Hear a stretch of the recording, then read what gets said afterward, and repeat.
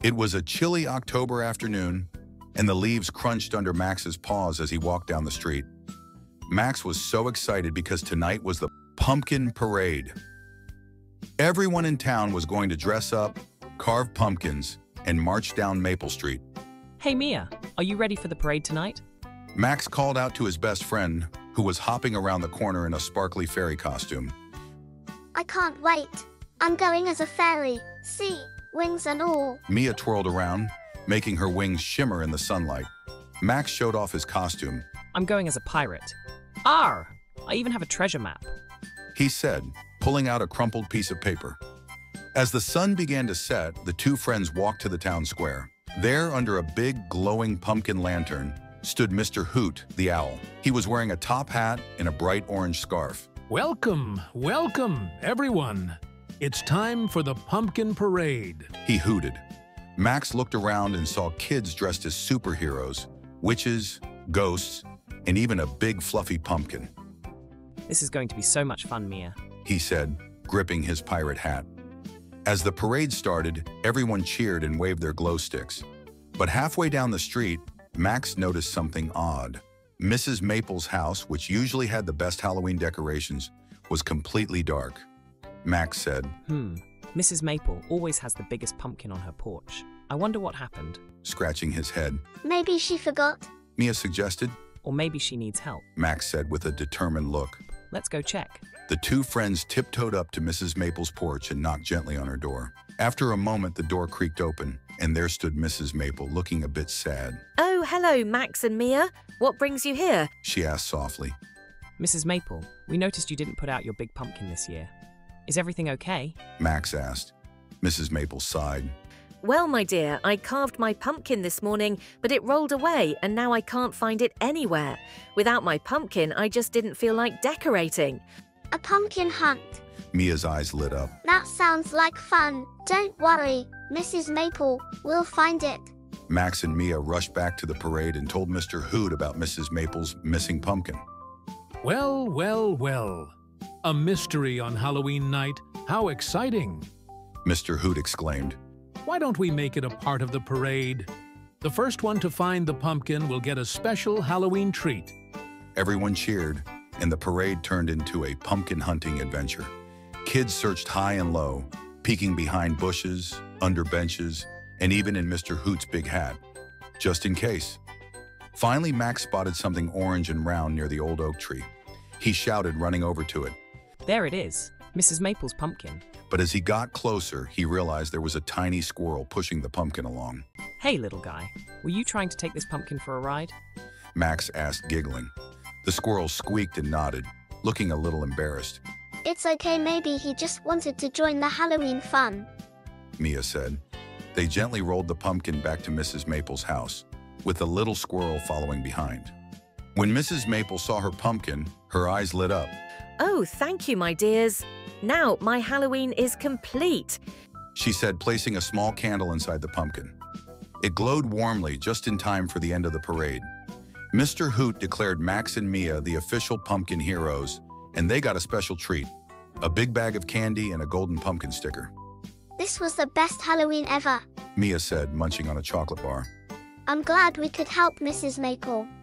Me too. Max said, smiling. And I got to have a pirate adventure after all. As the night ended, the pumpkin parade turned back into a regular street, but everyone knew they had shared something special. And Mrs. Maple's pumpkin glowed brighter than any other, lighting up the whole neighborhood.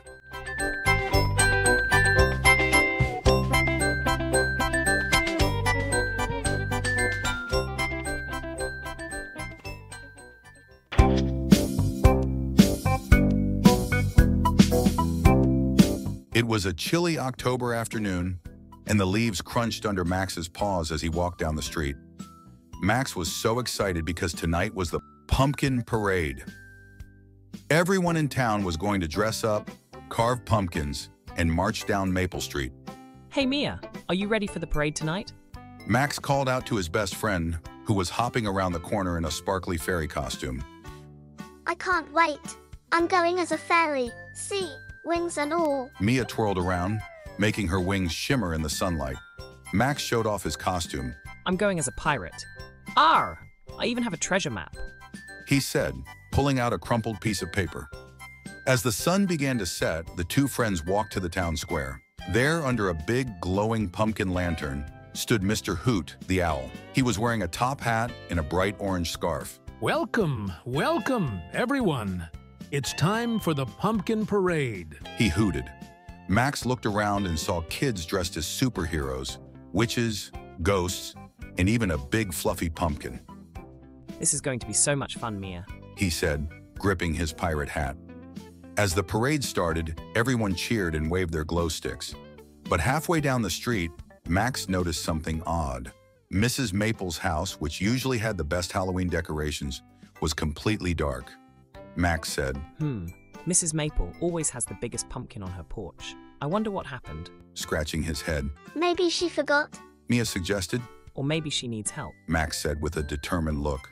Let's go check. The two friends tiptoed up to Mrs. Maple's porch and knocked gently on her door. After a moment, the door creaked open, and there stood Mrs. Maple, looking a bit sad. Oh, hello, Max and Mia. What brings you here? She asked softly. Mrs. Maple, we noticed you didn't put out your big pumpkin this year. Is everything okay? Max asked. Mrs. Maple sighed. Well, my dear, I carved my pumpkin this morning, but it rolled away and now I can't find it anywhere.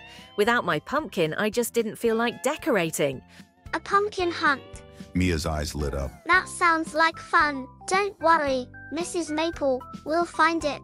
Max and Mia rushed back to the parade and told Mr. Hoot about Mrs. Maple's missing pumpkin. Well, well, well. A mystery on Halloween night. How exciting! Mr. Hoot exclaimed. Why don't we make it a part of the parade? The first one to find the pumpkin will get a special Halloween treat. Everyone cheered, and the parade turned into a pumpkin hunting adventure. Kids searched high and low, peeking behind bushes, under benches, and even in Mr. Hoot's big hat, just in case. Finally, Max spotted something orange and round near the old oak tree. He shouted, running over to it. There it is, Mrs. Maple's pumpkin. But as he got closer, he realized there was a tiny squirrel pushing the pumpkin along. Hey, little guy, were you trying to take this pumpkin for a ride? Max asked, giggling. The squirrel squeaked and nodded, looking a little embarrassed. It's okay, maybe he just wanted to join the Halloween fun. Mia said. They gently rolled the pumpkin back to Mrs. Maple's house, with the little squirrel following behind. When Mrs. Maple saw her pumpkin, her eyes lit up. Oh, thank you, my dears. Now my Halloween is complete. She said, placing a small candle inside the pumpkin. It glowed warmly just in time for the end of the parade.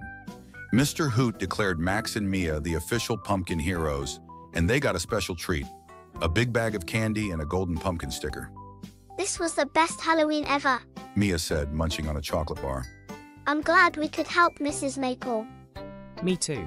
Max said, smiling. And I got to have a pirate adventure after all. As the night ended, the pumpkin parade turned back into a regular street, but everyone knew they had shared something special, and Mrs. Maple's pumpkin glowed brighter than any other, lighting up the whole neighborhood.